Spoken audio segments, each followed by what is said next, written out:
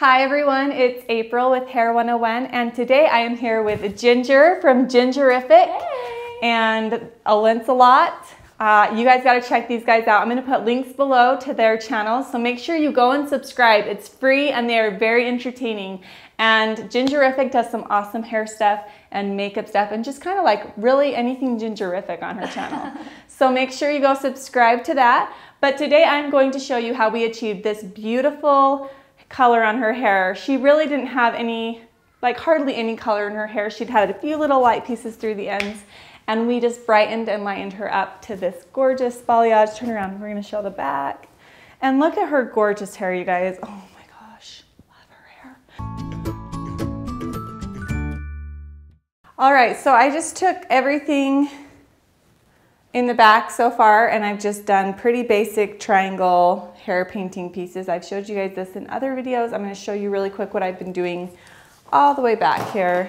So we're going to take this whole section, and you want to make sure that it's thick enough to where you have enough hair to where you won't saturate all the way through, because you want there to be like a layer underneath that stays dry when you're hair painting. And you're just going to take your lightener and just start. I start down a little bit further than I think I need to go, because it's always easier to move up. But I get this thick coating on the top. And this is just a clay-based lightener. Any lightener that you use, just make sure you thicken it up nice and thick so that you can keep it on top of the hair. If it's too thin, then you'll start to see like polka dots that seep through to the other side. And you just want to make sure it's nice and blended where it's reaching up, and then nice and thick on the bottom. And then I go ahead and I use my Redken board. She has some curl in her hair from styling it. Oh my gosh, that fly. Seriously, as soon as I start filming. And then I just go ahead and paint a nice thick layer on the ends and drop it. So that's basically what I've done all the way in the back. So you can see the underneath is actually completely dry, because this one flipped around when I dropped it. That's what we want. So I'll just clean that up on her cape. So now that we're done painting the back, we're going to move on to the sides over here. And my gloves look really dirty, but since it's a clay-based lightener, it's actually dry and not coming off anywhere. So like I can touch your hair and nothing's coming off. So it looks scary, but I keep wiping my hands on that towel just to make sure it stays clean. And I also like to leave a towel on my station so that I can just kind of wipe it like this, and then it's ready for the next section. And I love using the board when I have hair this long, because otherwise it's just a pain to try to keep it flat. Like if you try to do it on your hand, the weight of it just kind of pulls it through. Because I use the back of my hand sometimes, but usually only when it's like this length. Anything longer than that, I like to use the board. So now I'm going to take a little bit thinner sections around her face, because I want it to be a little bit lighter around her face. The thicker the sections when you're hair painting, the darker it will be when you're done, because there's more hair underneath that doesn't get colored at all.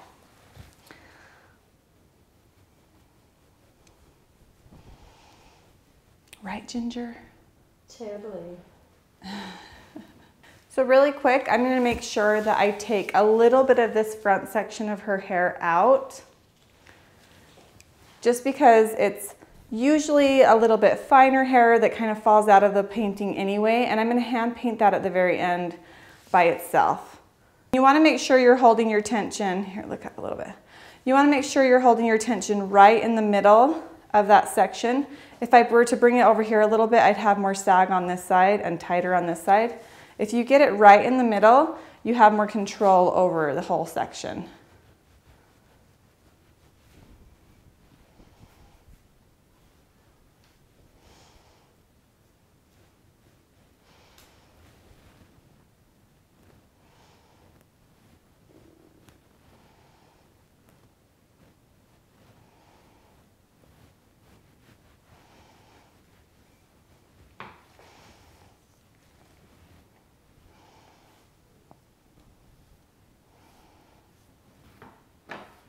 It's really fun hair painting to just kind of play with it and change sectioning a little bit, change how high, how low, and just kind of change the pattern up again. Like change the pattern up a little bit so that you're not doing the exact same height on every single piece. So you'll get a lot more dimension that way. The end result will just be a lot more pretty. So same thing on this side. I'm going to just make sure I take that little piece of hair, like 1/2 inch around her face, and leave it out, and then I'll paint it at the end. And just start at the bottom and go up. So you can get this done pretty quick. I mean, she has super thick hair. If she wanted a more dramatic look, we'd be taking a lot thinner sections, but she wanted it pretty natural looking still, so that's why I can get away with the big ones. Like I said, underneath I'm doing a little bit smaller sections because I want it lighter around her face. And I'm making sure that I wipe my hands in between as well as the board, just because I don't want to keep getting lightener everywhere. You want to try to keep it clean.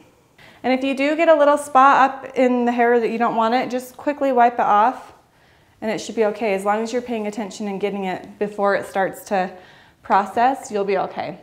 So now that I'm done with the sides, I'm just picking up little pieces from the front, and then I have a lot more control over them because they're shorter and different lengths and everything, and I can just kind of hand paint out to the side like this where I want those pieces to be. There we go. So now I'm going to move on to the top. So now we're just going to take sections across the top and bring everything back. Once I get to a smaller section up here, I think I'm going to start going sideways. But you could do either way. You could just keep pulling it back, or you could switch sideways. I'm going to switch sideways so that I can paint them where they're going to fall. Okay, here we go.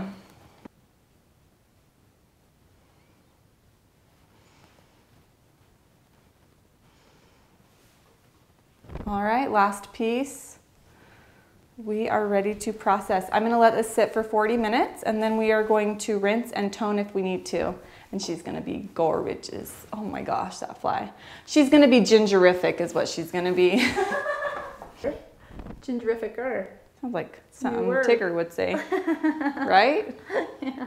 So it looks nice and light now. Just kind of trying to remove some of this to see how it's looking. It's been 40 minutes. I think we're good. Let's rinse this out.